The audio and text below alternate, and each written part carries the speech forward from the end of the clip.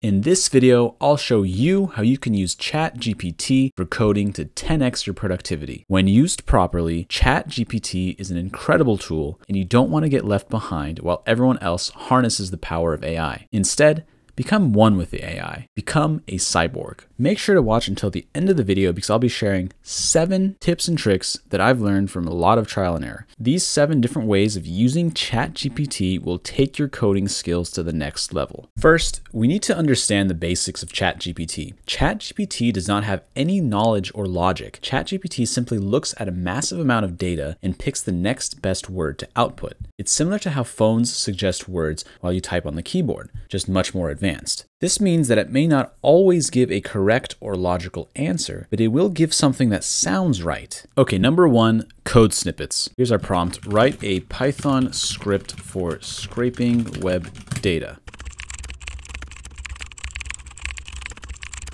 Okay, this is already pretty incredible. Instead of having to Google around to figure out exactly how to use or get started on a project, you just simply ask ChatGPT and it does it for you. Now let's say we want to modify this script to download all of the image from the site.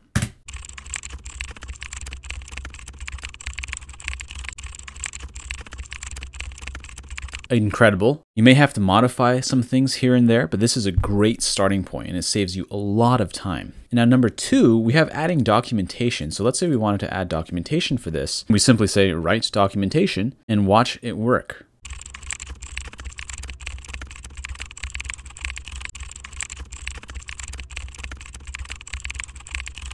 Incredible. We have an overview, prerequisites, how we need to install the libraries. We have how to use the script. We have how to modify the script, and it even says the limitations. So absolutely incredible. You may have to modify some things in this documentation, but this gets maybe 80% to 90% of the work done for you. Okay, number 3 is finding bugs. So we have this Python method, add underscores, and the idea is to add underscores in between each character of the word. Now you can see it goes through the range length word and it adds the underscores. But there is an issue, a bug in this code, and let's see if ChatGPT can find it. So we'll say find a bug in the following code.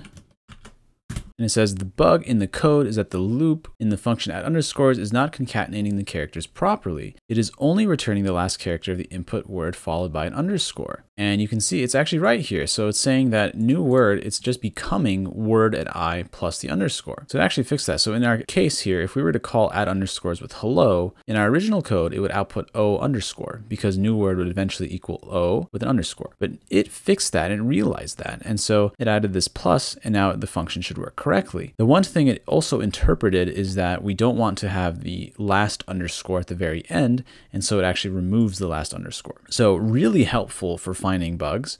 Again, it may not be always correct, but it can give you a good idea of what the bug is or where a bug could be. And before moving on, if you enjoyed the video so far and you found it helpful, please give a like and a subscribe because it really helps the YouTube algorithm. Okay, number 4 is explaining code. Now there is this famous kata that I'm going to be pasting in here. It's quite convoluted, but ChatGPT will be able to explain the code pretty well. So let's say explain the following code.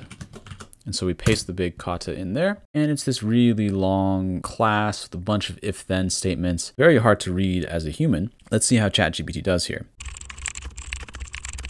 So it's saying that the code defines a class named Gilded Rose. It has an initializer, takes in 3 arguments.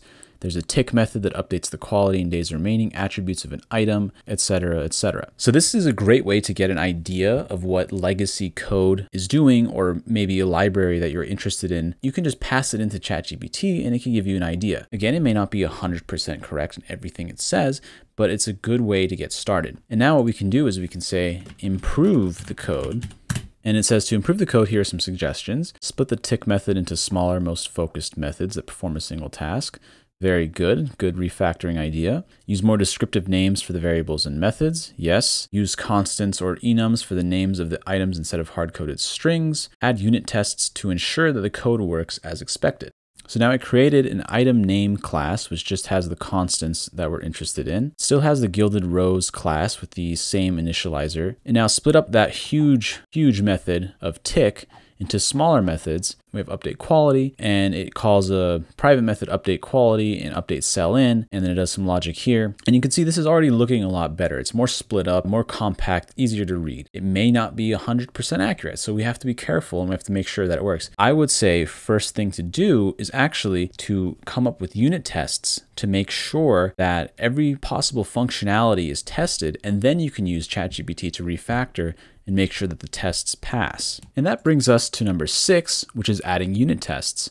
So we have this rectangle class. It's very simple, takes in a length and a width and sets the length and width attributes to the input. And it has a method area, which just returns the length times the width. So let's paste this into ChatGPT and ask it to write tests for us. So pretty incredible. It has a test case for just testing the area, testing a 0 area, for testing a negative length, and testing a negative width. And it has most of it all laid out properly. So again, you might need to modify the code a little bit to get it to work properly. But ChatGPT can do a lot of the heavy lifting for you, and you just have to kind of supervise it to go in the right direction. And it saves you a ton of time. And finally, number 7, asking for help. So sometimes you get stuck, or you don't know how to do something, or you don't know how something works, and you would normally have to go to Google, type it out, look through a bunch of pages and figure out how. But it's now a lot faster with ChatGPT. So for example, what's the best way to do token authentication for a Python API only application? So you can see that it first of all gives an explanation, and then it gives code even for how to do it. So it has generate a unique token for each user, store the token securely, require the token for each API request, verify the token.